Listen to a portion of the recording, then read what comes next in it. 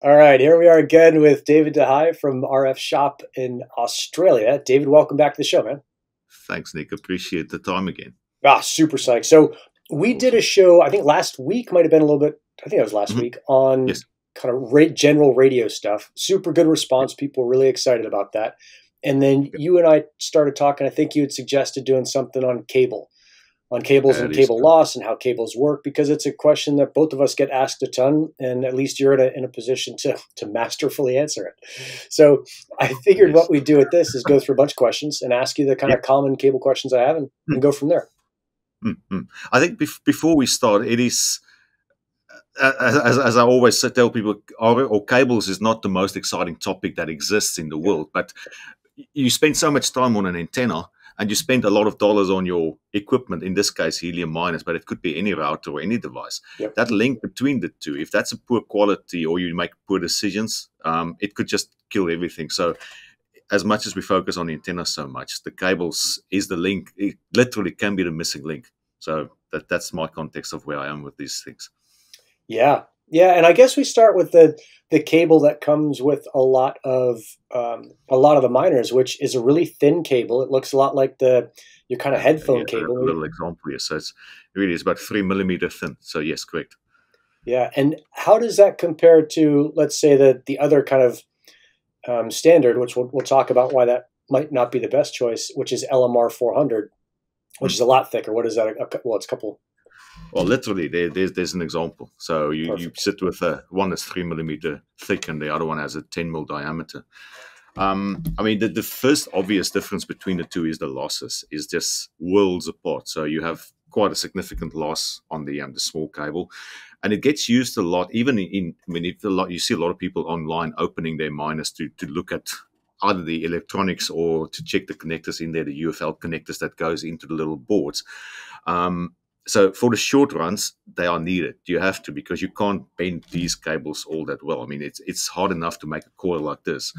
Um, but that's for the short, very short runs. But Yep. for the long runs, and in helium seems like every run, that's what people want to do. And I understand how people want to do that.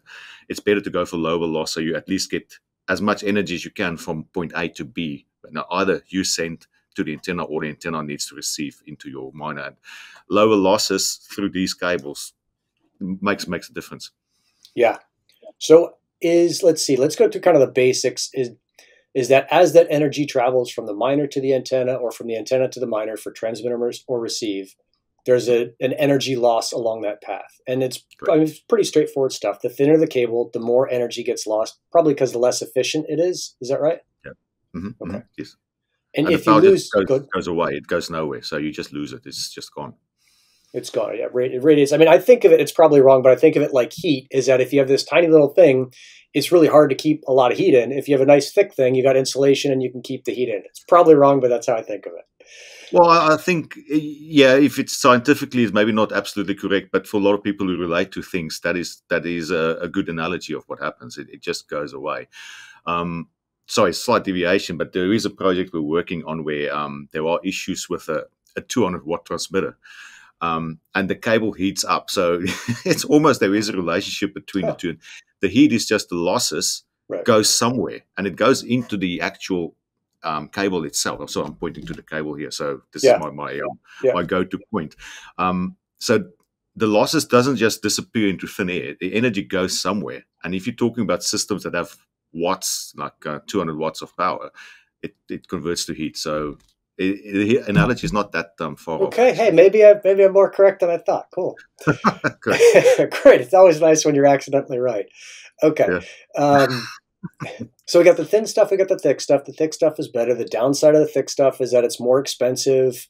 And the other downside is that, as you'd said, it's much less flexible. You can't really flex it around to get into small spaces or go around sharp curves or anything like that. That's great. And then I think, well, okay, there are thicker cable as well in cable world, as you know, LMR 600, 800, 900. They're all thicker. In our 4G world, where we spend a lot of time as well, we actually don't want to just go for the thick stuff because it's impractical. Okay. So we really think about what's a customer's practical setup as well. If they only want 5 meter, I know in Helium it's slightly different because we are doing hotspots, so you actually want to build a network. But if you're an end user, you just think about yourself. It's kind of a little bit selfish, but it is how you can think about it when you are a 4G customer and you just say, I just need to connect to somebody else's network. Yep. 5 meter, 10 meter, we actually go for thinner cable than the 400, and it's more than good enough for that setup. So we think practical, thickness, how much can you do with it? I personally love the 240 range because it actually is a little bit lower loss than the classic with a 5mm cable, but it is already much better. So there's almost a happy medium between 400 and the 195s, which is the two common. Is the 240, yeah. 240 is, and the connectors are very common as well. And that's another thing that LMR 300 exists. It's so uncommon. To get the connectors is very tough. So we actually, when customers say, oh, I want 300 because it's a little bit better than 240. It's hard to get the connectors. Let's stick to something that has mainstream connectors. Yep. And the same with the Helium. If you stick to 400, everybody does 400 size cable. It becomes very easy to support the inquiries. Okay. Yeah, that's a good point. I got 240 and 400 in the garage. I've worked with both of them. I don't think I've ever seen 300. So good to know that it exists. So one of the common questions that we get, both of us, is when you have a long cable run and you've got loss, whether that's 2 dB or 4 dBm, or whatever it is, how does that loss affect the radiation pattern or the performance of the antenna? Okay. On the radiation pattern, it actually only scales the size down. And I do get this question a lot. I had it last week again. I tried to explain it on email. So I'll probably just really try to paint the picture now that to complicate things, you get a 6 dBi and you get a 9 dBi Omni. In the Helium, we all know those are the kind of two typical options that you have. Sure. A 6 dBi has a certain radiation pattern. So if I just go like this, it's nice and wide, 30-degree kind of beam width. Yep. And a 9 dBi antenna has 10 dB beam width. Yep. If you now say, okay, but you are losing cable and what effectively comes out of the antenna is not 9, but now it becomes 6, it has nothing to do with the radiation pattern. It's just you have this antenna, it looks like this towards the field, and when you have losses, cable losses, suddenly it's just a smaller version. Like it's still there. I didn't just do weaker. This. It's the same thing, but it's just shrinking the size. So physically, you're just changing the reach, and that's basically all it is. You don't change anything on the antenna. The antenna is what it is. It's always there the way it is. You just make it weaker in terms of performance. Okay, let's actually take a look at some of the patterns we were looking at before, because it may help to share that. So let's see if I can bring that up. I think here we go. This might be the Chrome. Yeah, this might be a tab. So when we're looking at an antenna, one of the first things I get lots of questions like, hey, is this antenna any good? And they found like a $14 antenna on eBay or Amazon or whatever. Yep. I think the very first step is not necessarily the price, because maybe there's a super cheap supplier out there, but look to see if there is this guy right here, which is the pattern of the antenna. And if the antenna doesn't have a pattern with it that you can look at, it's probably not worth buying, because you have no idea what you're getting. Right? There's like not even a promise there from the manufacturer. That's correct. So you definitely have a safeguard when you look at the radiation pattern that it matches your expectations.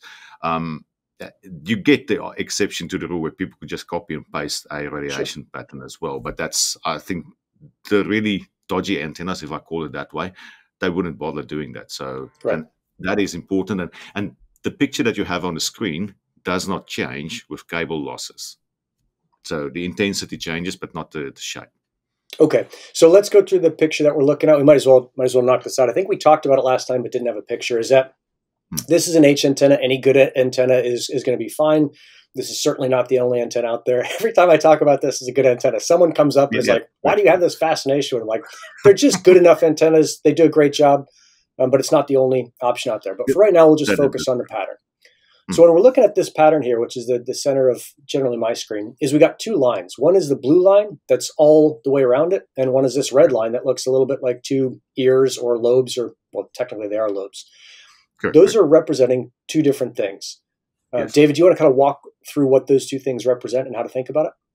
Yeah, so I think the key to that is actually that little table or the legend at the top right of what you have there, which is elevation and azimuth. Yep. Those are just fancy words to look at. Elevation, that actually is a common word, so it's just how the antenna looks when you go put it upright. So you install the antenna like the image you have on the left. So it's just there. It's a dome. It stands like a light or so. It just stands. Yep. So now you can basically virtually take the antenna and position it into the middle of that ball. And for elevation, what you have is the antenna is standing upright, yep. and you have a radiation pattern that it goes up and it then looks at the horizon. It's a little bit above the horizon, I see in this case. It is at its best. And then as you go look down towards the bottom, so say you have it's on the top of your building, then you look towards the ground, you actually will see what is below 180 degree or so about below the horizon. So those are the kind of expectation you can get. So the antenna gain is it's at a peak at, in this case, about 10, 15 degrees. So there's the horizon. I'm looking a little bit up and you can see the antenna is at its peak. It's at its best. Yep. And then when you go down, it's a bit weaker. And then when you go up and down, it's from where you are. So you installed your antenna here on the roof. I'm standing on it. Yep. Looking up, it's at its weakest. There's an absolute dip. So you can see it's not doing much to the top. Yep. And it's not doing anything, well, even worse to the bottom, which is what you want. So it's not a problem. It's just a comment about the antenna. That's elevation. On azimuth, which is an antenna engineering word for looking around the antenna. So now you just have to change your perspective of the antenna. So now you have the antenna looking as if it's kind of into the screen or pointing out whichever way. So it could be, you're just looking at it from the top. And because it's almost a perfect circle, I mean, it's never perfect, but it's very close to perfect circle. And in antenna design terms, that is a very good omni antenna. Omni means omni is everywhere. Wherever you go, if you look around, it does the same thing. And that's really what you want in an omni antenna. You want to see the same everywhere because you don't want to have to guess, is it better to this direction than to my back or to my left or my right? That's what an omni does for you. That's the ideal, and that's the perfect picture you have for somebody that says, I'm in the middle of the city. I have miners in this case, or hotspots all around me. If I put this on top, I can see the same. I can send everybody around me exactly the same signal quality. Yep. Dig it. I think, I don't know if I could, yeah, totally. I don't know if it jumps over. Are we now seeing, you're seeing the same thing I'm seeing? So this is a very different antenna. Yes, I see that. This is a directional antenna. And now we're looking at two of the same things, just they're represented differently. There's not a blue line and a red line now. There's and they're not called, what was it? Vertical and horizontal. Yeah, they're vertical. That's a good example of how things can be called differently, and we're still talking about the same thing. So just one last remark then about the H antenna that you had before is because it's an omni and because it's not a lot of weird information in the omni direction, in the circle. Yep. This gets done a lot, so it makes the presentation so much simpler. So you can have two sets of data on one plot because it's quite easy to see between the two and to distinguish. I'm mentioning this because on the directional antenna, which is the other plot that you have there, there's a lot of information to be digested in both axes. And that's why it's not a good idea for this plot to be on one. That's just to say why you would have two in this one and one plot with two sets of data on the other one.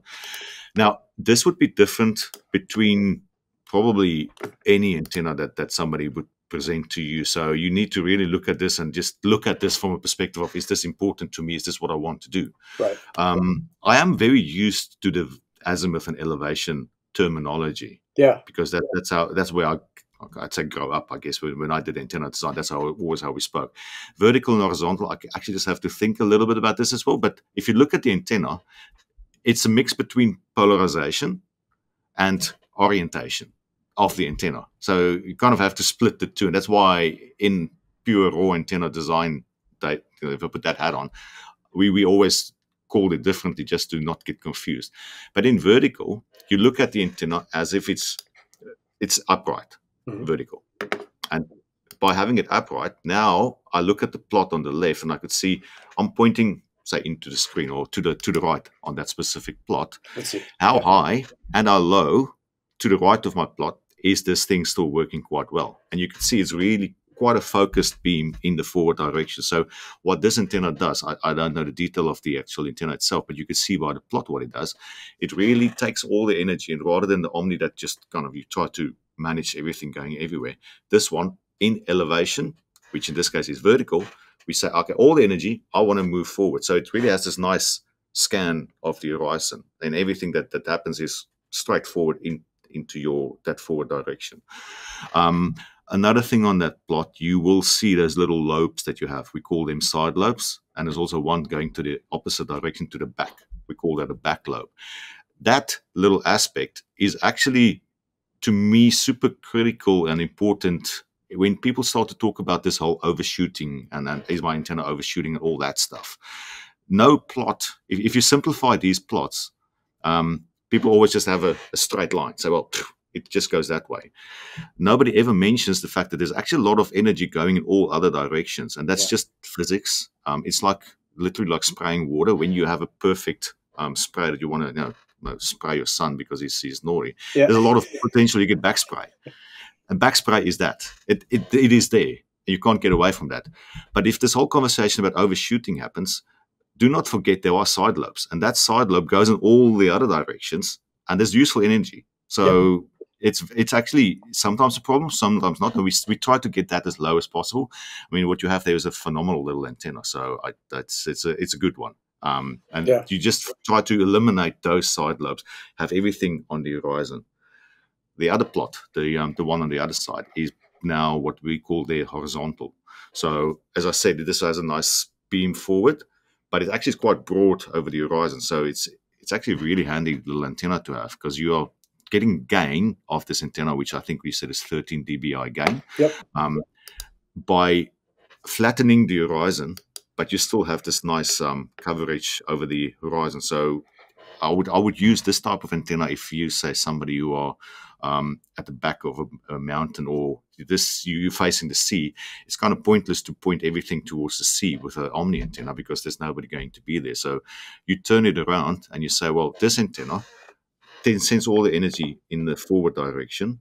And while it's doing that, it's no use me going up and down too high. So I narrow the beam. And with that balloon demonstration or example that I referred to in my own channel, and also last week when I mentioned that, basically that energy, you just force it all in one direction. And if you can flatten that like we do in a vertical, it just goes forward. So the more you can eliminate from going in the wrong directions, the better you can get your forward gain going. So this antenna is, with a plot on the left, flat, but it's scanning quite nicely on the horizon. So you have quite a nice coverage in front of you.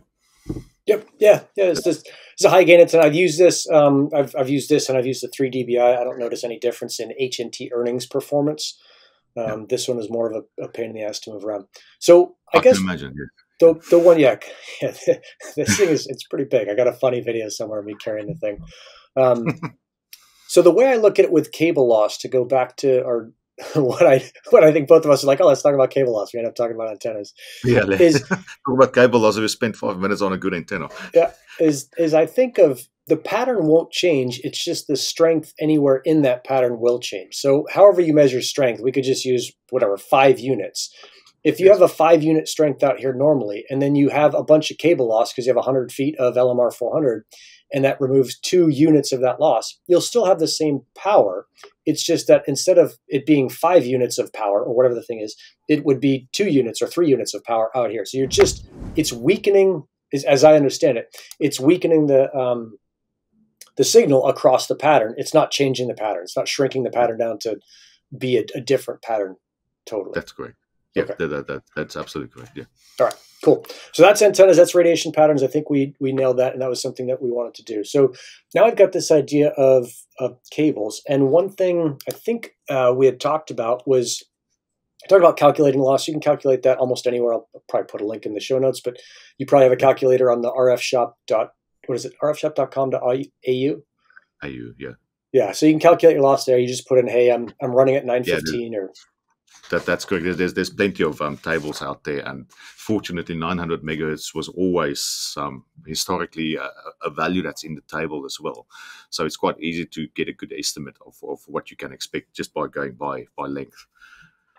Cool. And then the big one is, does cable loss affect transmit power and receive sensitivity, which are two different things. Like we're blasting things out on the transmit side and the power side, and we're really listening on the receive side. Does cable loss affect those things in the same way? Yes and no. It's quite an interesting one. Of course, the gut feel is it does exactly the same, and indeed it adds a lot of problems. Also, when, as you mentioned, with just basic units, so 5 to 2. So when you transmit, and I think everybody's familiar with that concept because you have to put that in your settings when you set up your antenna on your miner.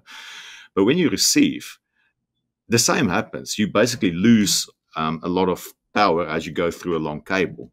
But the other thing that happens is just in the calculations that we use for signal to noise, it actually is almost like it adds noise. Now, it doesn't really add noise. It's just it has a noise figure. So the more you add cable losses, the noise floor doesn't really get changed. It's not like you have attenuation, so your noise floor also drops. It's basically you have a signal. There's noise. I mean, the ambient noise, temperature noise, there's always noise involved in radio comms, as with anything else.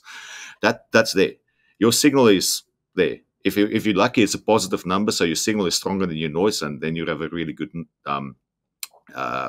link. Mm-hmm. But as you get cable losses, that drops lower and lower, but the noise floor stays there. So suddenly the difference between what your radio can pick up and the noise floor gets less and less, and it gets harder and harder to get a good link going. And that's the key thing for me, is that it has a noise figure, and the noise figure is that losses, and you want to eliminate that. So if you can get your cable as short as possible from a receive perspective, it's just going to help you all the way. Yeah. Yeah, I hadn't thought of that. So the noise is always there. The noise is always at whatever level it is, more or less. Yeah, but as the signal goes down, the ratio between signal and noise, the SNR can change dramatically. Correct. And that's the key thing. It's just we go on Helium Explorer.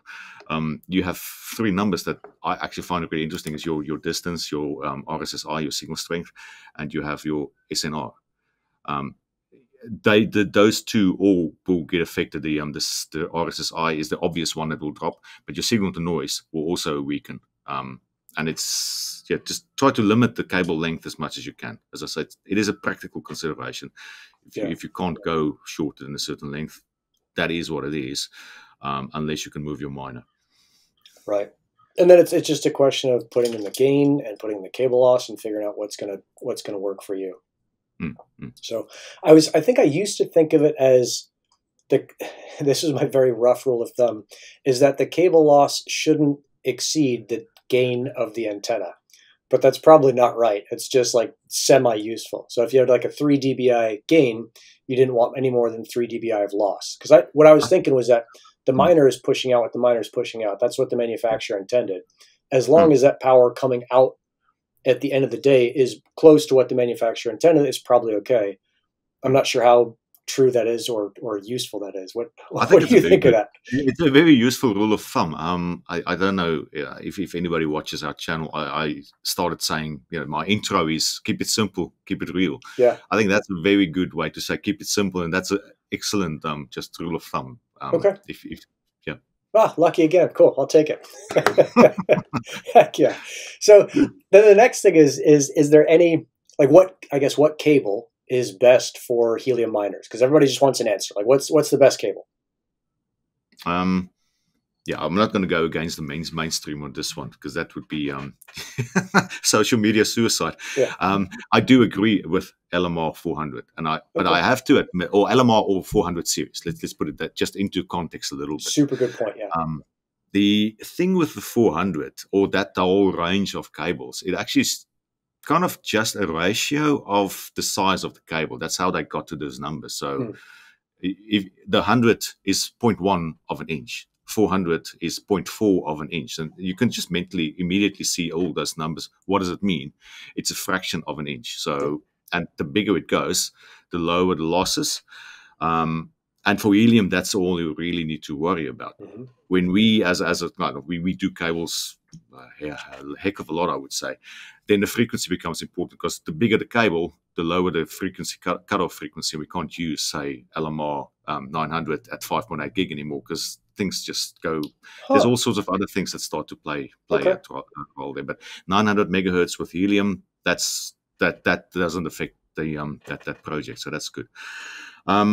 So the 400 is a good number, and I must admit, when I got myself involved into helium, I was still thinking a lot about the 4G point of reference for how I see the world. Yep. But as I mentioned earlier, actually, I realized, and this is, I think, quite important for a lot of people to understand, that we are not end users. We are building the network. So you really want to do the best you can to build the network. And that's where a small cable like this stuff is probably just not a good idea, because you don't build a cellular network using this cable. You use decent stuff. Yeah. And that's why I shifted my thinking as well when I said, this is actually, you want to just make sure that you do the right thing. Of course, people want to earn H&T and they want to get as many witnesses, which is the real tangible way that people get the incentive. Yeah. And it kind of, fortunately, but they both help the same cause. But I wouldn't shy away from going for cheap and nasty cable just because you are in a dense population. I saw somebody on Facebook yesterday asking what can you do with his miner if he sets it up in New York City. A lot of people say, well, you're better off just selling it because there's so many people there. But even there, you're better off getting a good cable and getting a good setup if it's a very dense area already, because it helps the network and it helps your rewards, your earnings as well. Yeah, from a network perspective, like the best thing to do with a miner in New York is move. But I mean, I can imagine that. I'm south of Adelaide, so at the moment I have 14 witnesses, and I'm ecstatic because it's so sparsely populated. I can see everyone that's there. Yeah. No, New York City is a very, very different game. It's and a bad affected. Example. It's probably the worst of the worst. New York or San Francisco. It's interesting because there is that layer of incentivization on top of the RF stuff. So you got to understand HIP 15 and HIP 17 and how the hexes work and the different size resolutions and all that stuff. But we're going to stick with the cable right now. So I guess the next question is there a big difference between LMR 400 and any other XYZ 400? There are other kind of 400 cables out there where it's like, oh yeah, it's totally fine to get those, or is it like no, stick with the name brand stuff? So, I mean, we have an alternative as well, and we call it respectfully an equivalent. Mm-hmm. We have been doing the one that we sell for 6 years. So I'm very confident in the RF performance. And I think I can always mentally build a matrix of what the differences are for me from my perspective. If you look at LMR and some of the other big brands, basically, it's Times Microwave that created LMR. And they are the first ones out. So when we now talk about Google, whenever we do search engines, but there are other options as well. So it's a little bit of, it's the one that is the most common and most well known. But I do have to respectfully say as well that with Times Microwave, you actually have many options in the LMR range as well. So I just had a few here. So we have an UltraFlex, you have a DB, you have a fire retardant one. So in the jacket, there are differences between the qualities of lots of these cables. The one that is common in helium is LMR 400, and it's the straight one. So just solid center core. It's the dielectric, which is sort of foam based, and then the jacket itself is a PE based, which is just a type of plastic that they use.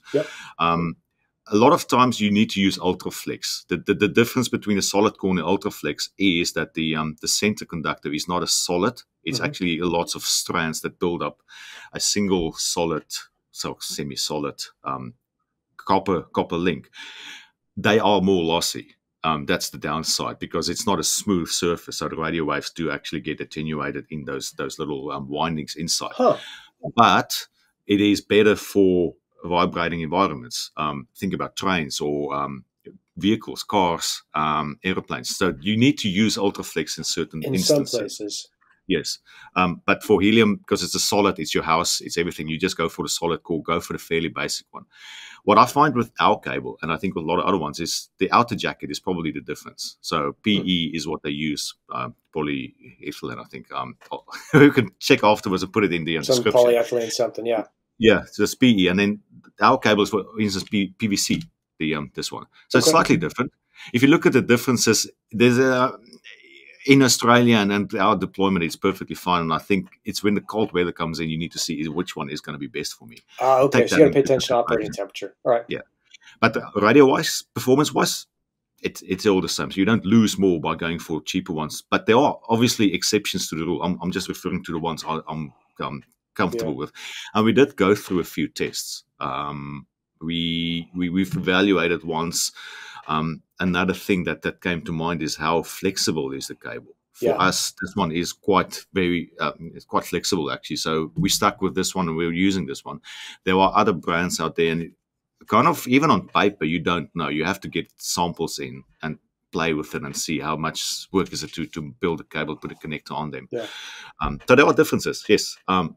It's very if somebody keeps selling the same alternative and they seem to be comfortable with it, I wouldn't dismiss that idea. Okay, so there's about myself and other companies as well.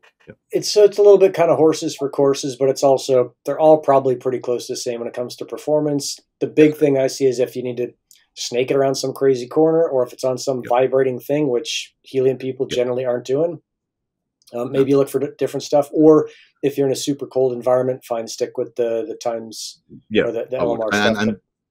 And also very moist. And that's the other thing, water penetration. And if this thing often gets placed in water, or you see it's going to be damp at times mark, then you wouldn't go for the LMR straight. There's a LMR DB, which actually they have better water retention, protection basically. So it gets very, very mechanical. Yeah, but so is that like kind of when you're talking about a ton of water, is that rainfall, or is that more like, hey, this is in a marine environment and there's going to be water all the time? Or unknown? That is a good question, and I think I've been in the tropical north of Australia a few weeks ago, and when it's so damp and everything is wet and the humidity is high, there's a lot of things to think about in terms of there's so much water and it's just always wet. That you need to consider that. I mean, Adelaide we're dry. I think it's probably similar climate to what you have in San Diego. Yeah, perfect. It's the perfect climate. It's quite easy for us. It's easy to say. No, not too many issues there.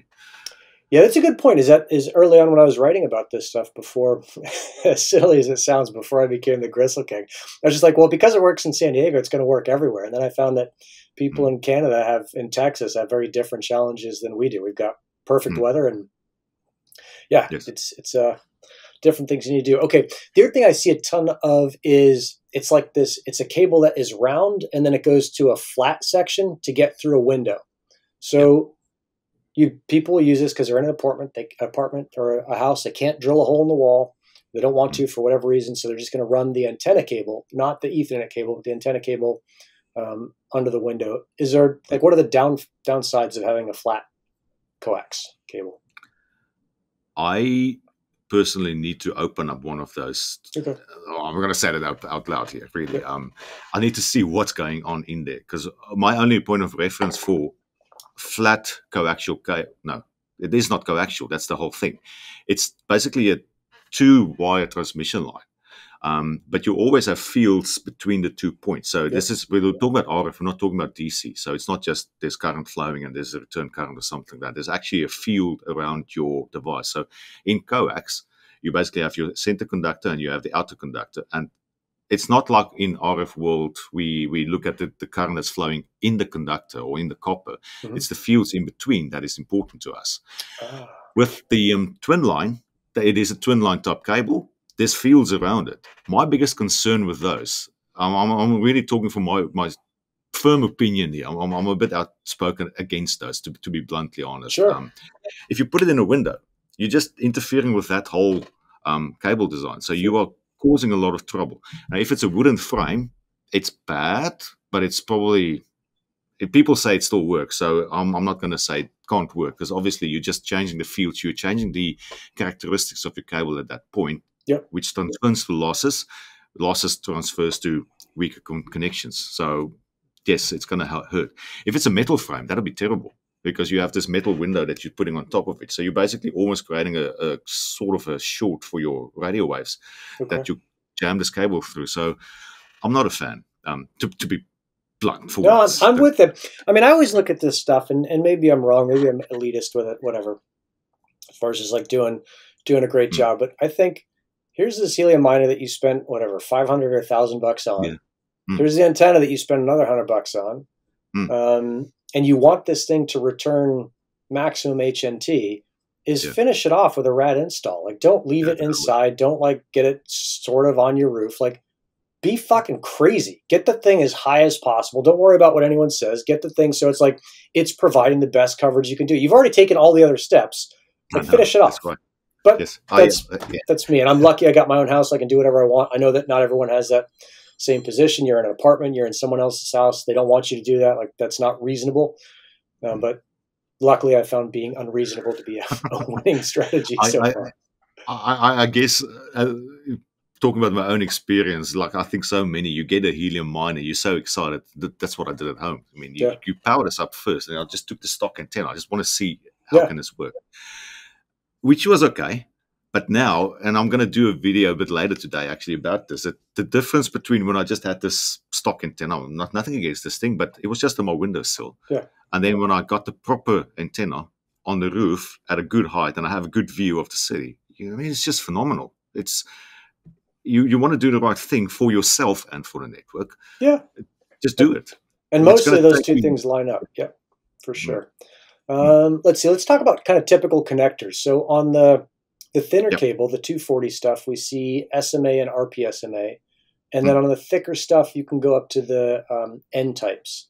Do you want to walk me through what the difference is on there? And what's going on with them? Yeah, it's different range of connectors, really. So SMA connector is, it gets used a heck of a lot in all sorts of applications. It's a common connector. It's a very easy one to use. The bugger, I guess, if I can use that word, is that you have this RP SMA. And I think a lot of people who for the first time use helium, they don't know that there is such a thing as not having an RP in front of the SMA words.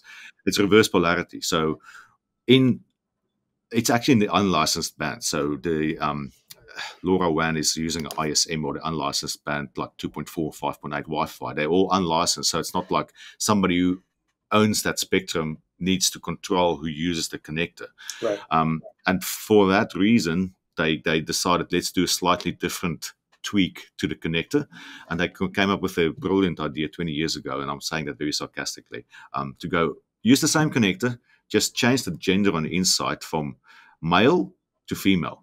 So it has nothing to do, reverse polarity has nothing to do with radio waves looking like this and then going like this, or all sorts of, it's not overcomplicated. It's really just, you have this thing. If you look at it from this perspective, just from the outside, it looks exactly the same as a conventional SMA. Yep. You try to put the two together. If it's two males, it kind of, you just potentially damage the thing. Yep. If you have two, or if you have two females on the inside, but one is a male nut, the other one is a female body, you don't get a connection. And I'm sure every guy and girl that has done antenna tests once in their life would have two females, and it all looks together, and the system just doesn't work. Yeah, it drives you nuts. No, it's frustrating. It is. So that's SMA, and they're small. Normally the gold color. I know. Yeah, if I turn it like this, you can see it is gold. Yeah. You do get silver versions as well, and I actually happen to have silver on the bigger cable as well. So it's still a big cable, but the connector then is just much smaller at the end. That's the reverse polarity SMA. That's the male with a female body. Yep. Then that connects straight to your miner. So most miners, I say that most because now we see MileSight came out and they use N connectors. So there is now the exclusion to the rule where some miners use N type connectors, but most miners would use the female body of this, and then you just plug the RP SMA onto that.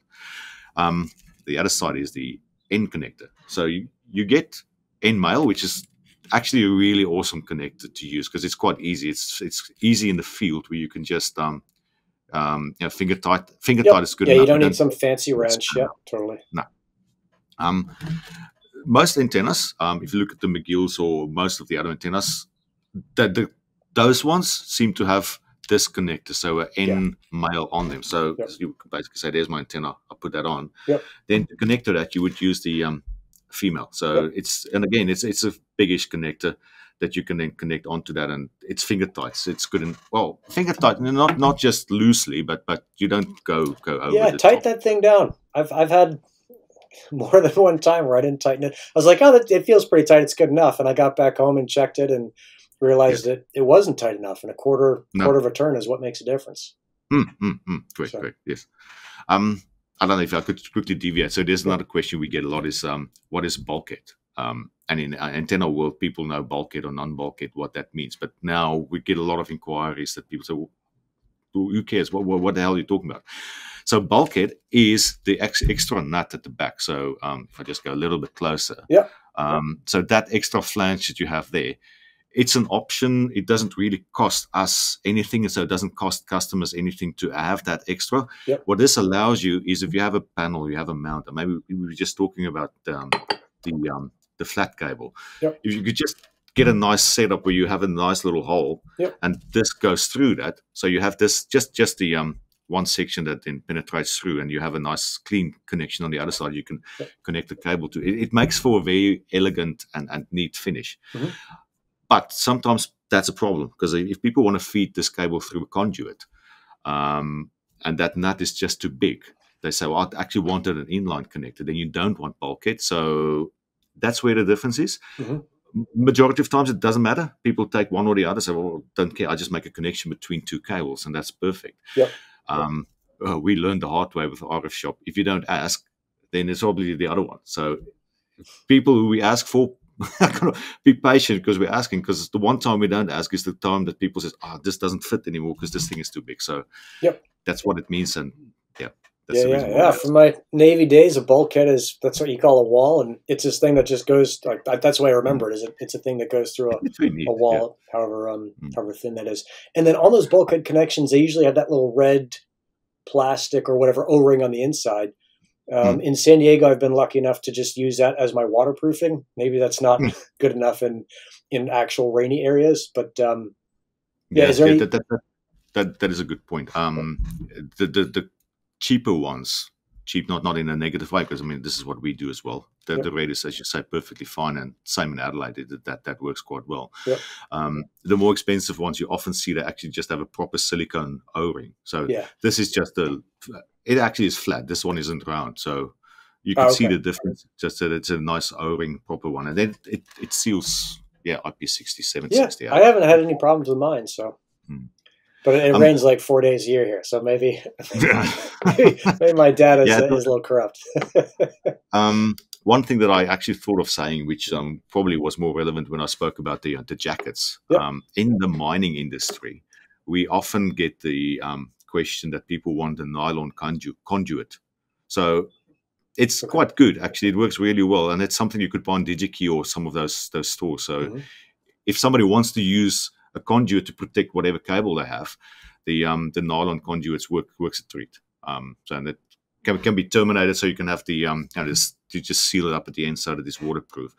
Another interesting one we have in Australia, probably in the US as well, is bird proofing or just bird protection. Because they if you have cable exposed and there's some I don't know what birds, they just love whatever you do, and they take a lot of interest in the rubber. So maybe bird protection is something, if it's, as I said, because we are building an infrastructure. If this thing needs to stand there for 5 to 10 years, and there is a likelihood that birds are going to cause trouble, not by just like they just come down and peck on the antenna and rip things off. We got crows that, and that's where the nylon conduit could work well. Okay, but just don't use metal conduit. Is that, or doesn't? No, that could work. Okay. So metal conduit, no big deal. Are those two connectors? Is there a giant difference in loss between an N-type and an SMA or RPSMA, or not enough to worry about? At 900 megahertz, it is okay, but you do get manufacturers and you get manufacturers, and I've had really bad connectors. So I think it's worth making sure that whoever supplies you the cable seems reputable in whatever market you're in. And in Helium, I mean, you have a few names, people seem to be comfortable with those. Use that. Don't just jump onto the nearest website without naming any websites and just buy whatever you could find that's the cheapest, because you can get bad connectors, really bad connectors. One thing that is very critical, you mentioned that earlier, is actually an interface between connectors. So we're talking about radio waves, and it's physics moving from one to the other. When you have a small connector and a small cable, often the transition between the two is fairly manageable and quite good. When you have a big connector, like an N-type connector, you could see what companies do a good job and which ones don't do a good job, because you have a big connector transitioning suddenly into a small cable, if the cable manufacturer or connector manufacturer doesn't do a good job at that interface, that could really cause a lot of trouble. So I wouldn't go for a cheap, small cable with a big connector unless you know where you're buying it from, to be honest. Okay, because I've been doing the last couple ones I did. Yeah. I took out basically I ran a UFL to N type. So it's like this tiny little wire going to this giant connector. And you're saying maybe pay attention to where you're getting this from. Yes, that's what I'm thinking. Yep, exactly. Okay. And the UFLs often is even a smaller cable. That probably is RG178. Yeah. Yeah. But the UFL is the connector on the miner, so you have to deal with that. That's correct. Yeah. I don't think we use the same connector on Wi-Fi and 4G as well, the UFL stuff. And there's no UFL connector straight to LMR 400. we have a custom cable builder on our website, and initially we had that option, and then people were giving me a lot of sticks saying, I want to see your UFL connector on your CLF 400. So okay, we have to fix this, because the biggest we could find is RG316, which is kind of this 3 millimeter diameter. That's the biggest going into UFL, and not bad, because the smaller cables is just going to get worse. So I like to go, if it's practical. I think the limitation for me is their practicality. So if it's mechanically possible to make that bend inside your miner, because now you're looking at a small box and you really have to go tight bends, that's becoming the bigger issue than the losses there for me. Okay, cool. Let's see. We both get questions about reusing other cable. Like, can I use 75 ohm TV cable? Is that going to be good? Like, I've got it laying around my house. Can I use it? And I've always told people no. For us, we're using 50 ohm. I know there's a difference. I know one of them doesn't work, but I don't know why or how bad it is if you use one over the other. I did a video on that last week actually as well. Okay, I got to catch up on your channel then. Yeah, first of all, that the 75-50 ohm is a massive thing. So definitely that's the first answer, is that it's not going to work. It's not a good idea. Don't ignore that. There are ways to explain why. The impedance is the biggest issue. So there's a massive step between the two. Actually, the same problem that discontinuity, but it's a physical impedance problem. So you're going to have reflections at that junction from the 50 ohm to the 75 ohm. The second problem is it's going to happen again on the other side of the cable as well. Right. So you're just creating a lot of headaches, and losses would be really bad. Yeah, and when you think about it, like, a cable isn't that much to buy a new cable. Even if you get 100 feet of badass LMR 400, you're still looking at, I don't know, less than $150 probably. Yeah.